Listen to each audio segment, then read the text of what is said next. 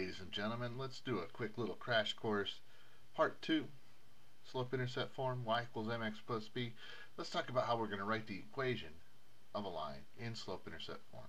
Do two things. First, we're going to say, what if they give us a graph and they ask us, hey, what's the equation of that line?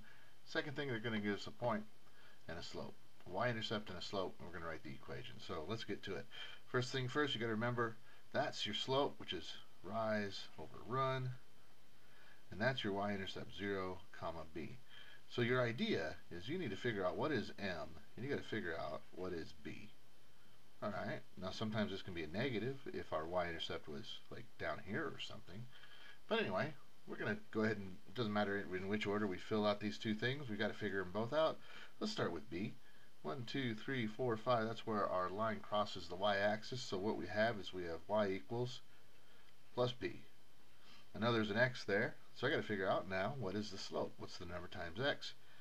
This slope right here, imagine you're standing somewhere on the left side of the graph, and if you're walking to the right, are you going up or down? Well, here we're definitely going up. Slope is positive. So let's find 2 points and count between them. I'm going to count from here to here, rise over run. So looks like we go up 1, 2, 3, 4, 5. So the rise is 5, and the run from there to there is 1, 2, 3, 4. There's our graph right there. Well, there's our equation of our line. Y equals 5 over 4x plus 5. Now, let's say we had this, and we had to write the equation of a line that has that slope and that y-intercept. Well, same exact deal. We have to figure out what are these two things right here, right? Doesn't matter which one you do first. We have them both here, so let's just go ahead and do it. Y equals m.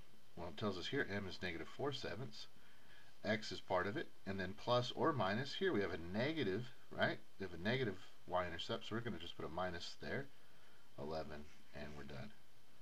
Negative 4/7 x plus 11. Man, fantastic.